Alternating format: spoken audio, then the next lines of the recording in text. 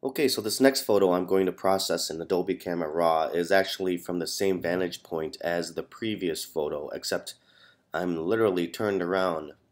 I took a few shots, and this one is a little too dark, this one's a little too bright, this one's just right. So I'm going to pick this one, open it up,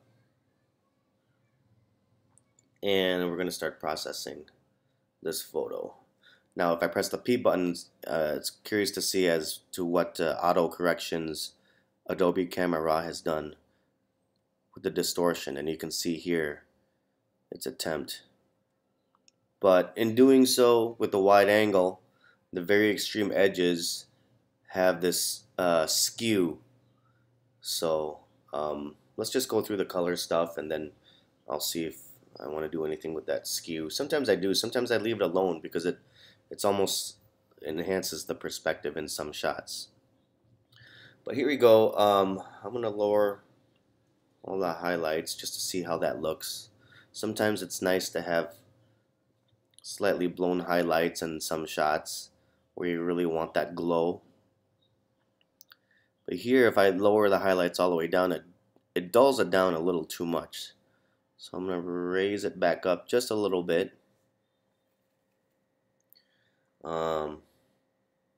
I don't think raising the shadows is going to do much. It kind of flattens out the photo. Contrast almost darkens the overall photo in a way. I'm going to leave that alone for now. I'm going to change the white balance to tungsten. I like to do that with my cityscapes, although it's a little too blue here. I'll raise it up just a bit. I like to give my cityscapes a really nice cool color because it gives it the nice almost cold sci-fi type look. Now I'm gonna play with the clarity, and for me the clarity often is what makes the files pop here. Increase the vibrance and saturation just a little bit. See how that looks. And press the P button to see the before and after. You can see it's looking, in my opinion, it looks better. I'm going to play with the black levels by holding down the Alt key and moving my slider. See where the blacks start to settle in. Sometimes I won't use a slider. I'll just kind of use my eye. Same with the whites.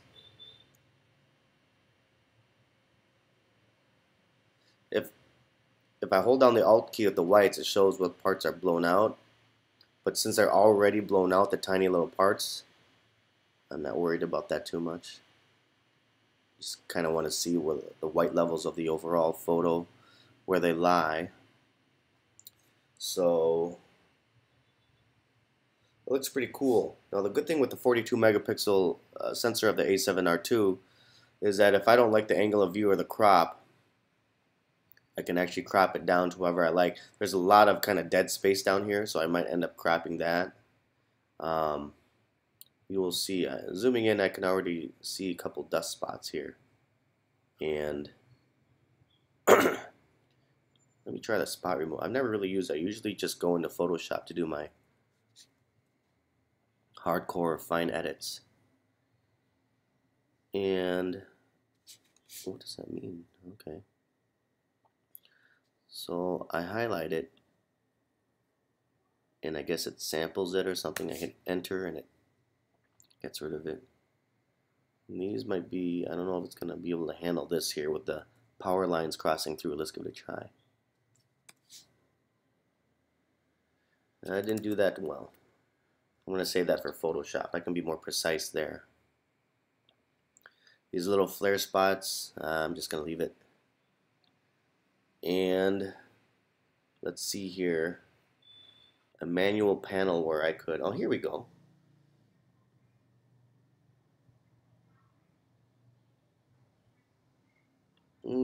Let's see.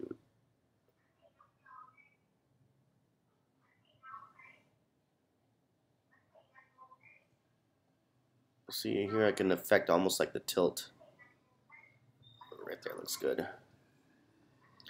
And I can even content aware this in, clone patch this area in, or maybe I'll just crop it off depending on how I crop this photo.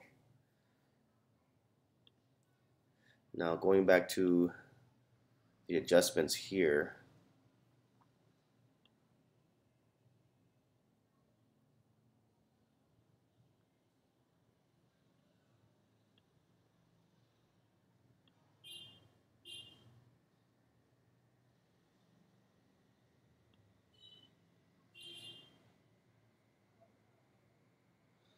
so what I've done is I brightened up the lights, which usually in the nighttime cityscape shots are the buildings, but by brightening up the lights here, the highlights also go up.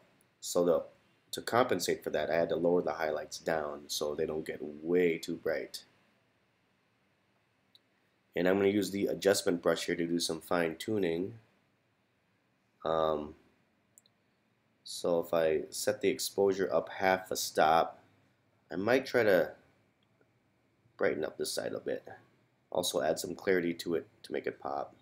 Just to kind of even out this side with this side, it's so bright. And I don't know if doing anything down here is going to do much. Probably not. Maybe along this area here. See if it does anything to this building a little bit. And I'm going to see if the dehaze for fun does anything. We've got so much bright street lights kind of interfering with the clarity of this side just a bit. I'm just curious to see if the dehaze does anything to bring back some of that clarity. It does a little bit. Oops. Come on.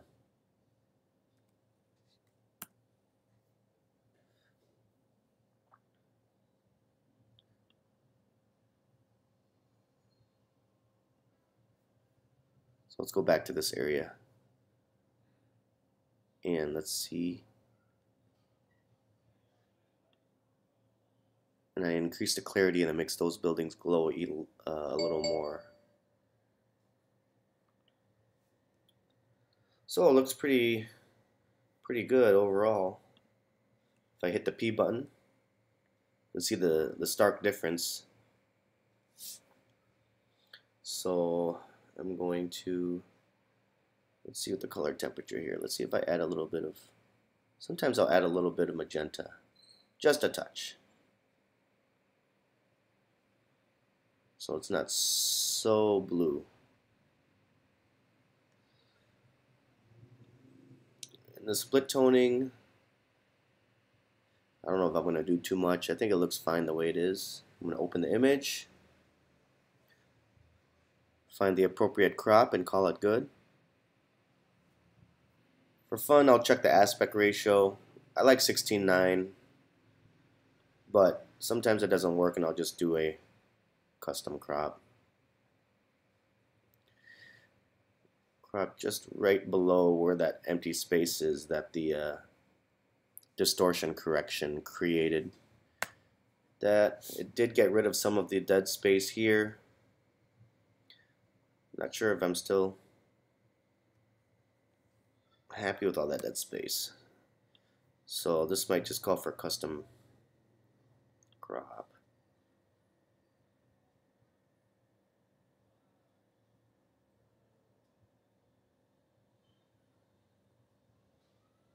Should I get rid of this side? I don't know. Getting rid of information if I crop off here. But then again, this is kind of like a flat area. It's not so much exciting glowing light over there.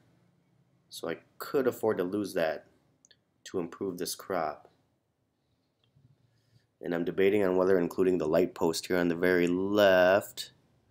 But then that highlight comes too close to the edge. Almost like a tangent, if you know anything about that.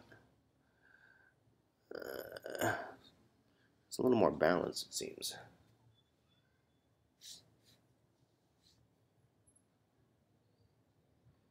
Maybe I'll have to fill in this top area with content aware.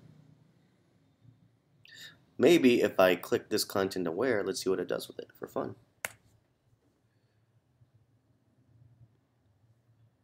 You know, it's not a bad job what it did. Content to where you'd have to look close to really see where it, like right there, it's not perfect on the power lines. It's not too bad. No one, I don't know. I might clone brush some of these flare lines up a little bit just to kind of tie it all together. But overall, it's not bad. This crop is a little more effective, I think. So I think I might end it there. I'm going to finish this off with the clone tool. Well, heck, let me just do it here. I might as well. And maybe try to get rid of the dust spots too while I'm at it. So I got my stamp tool and I'm going to sample. What I'm going to do is I'm going to sample this area here, and then all I'm going to do is extend it a little bit. Very lightly and fade it out. So then you can see that? So it looks a little more natural. So if I sample right here, right in between these two lines, the white lines, hold down the Alt key, tap it once, and then you can see, you can kind of align where you have cloned and brush in that direction, very lightly, fade it out. And there you go.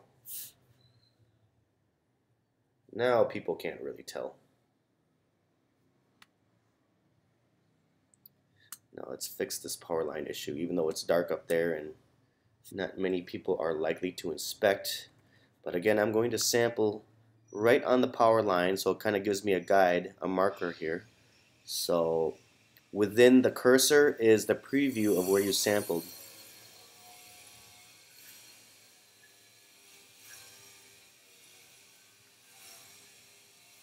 Sorry about the noise construction outside.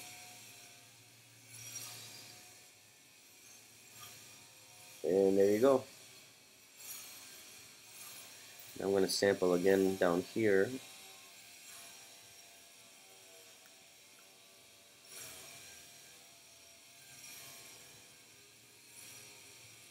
Whoops. I didn't line it up well enough there.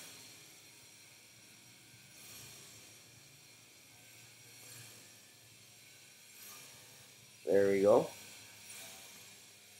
Now, if it looks a little imperfect, I might go into the liquify tool and adjust that and push it so it's perfectly straight. But I'm just kind of showing you how the basic clone tool works. I'm going to sample down here where it's nice and straight. Go back up here. And that worked pretty good, pretty well. Sample down here. Go back up here. Brush it in. There we go. Here it's not perfectly straight.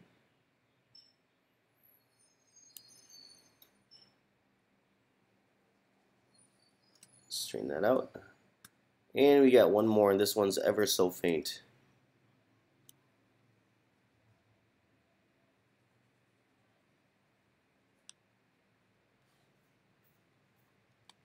And it's good enough. There. Oh, and I forgot these little dust spots on the sensor. That's what you get when you're using F16, F18, or whatever. 22. Let's sample here.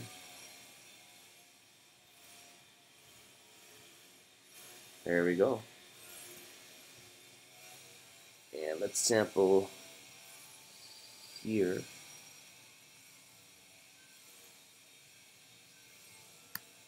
Let's try that again.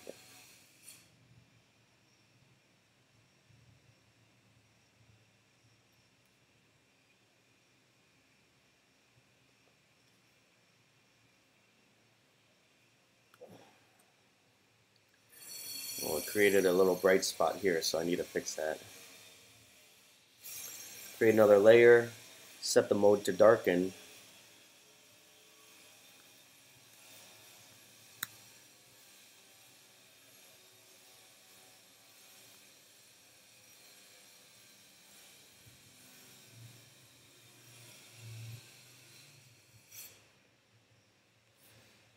and that helped it quite a bit.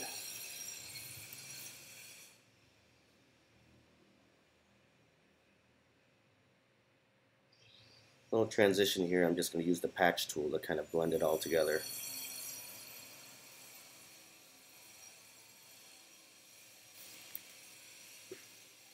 And looks good. Whoops.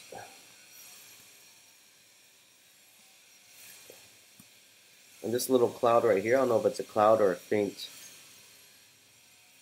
flare, so I'm just going to use the patch tool to just kind of get rid of that. And one more final touch I'm going to do is I'm going to brighten the sky, increase the glow here to kind of balance it a little more with the brightness here. So I'm using my curve, so that's kind of cool. Sometimes you get these surprises. And let me do a comparison here. It's not too bad. Maybe it's too bright.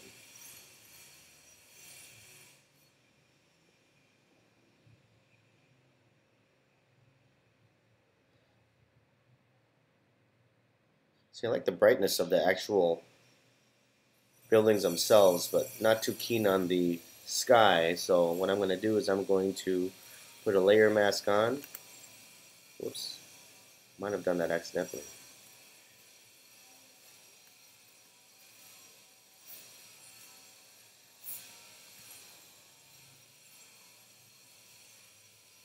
And let me keep that brightness in the city. I want to keep the sky dark.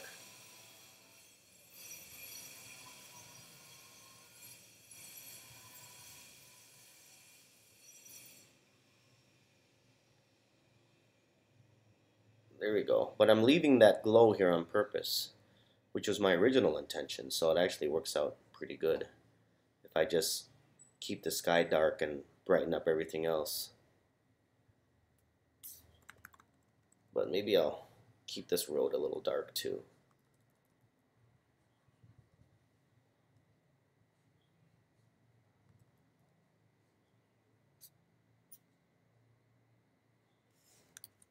There we go. Well, I'm just going to call it good for this one. Thank you for watching.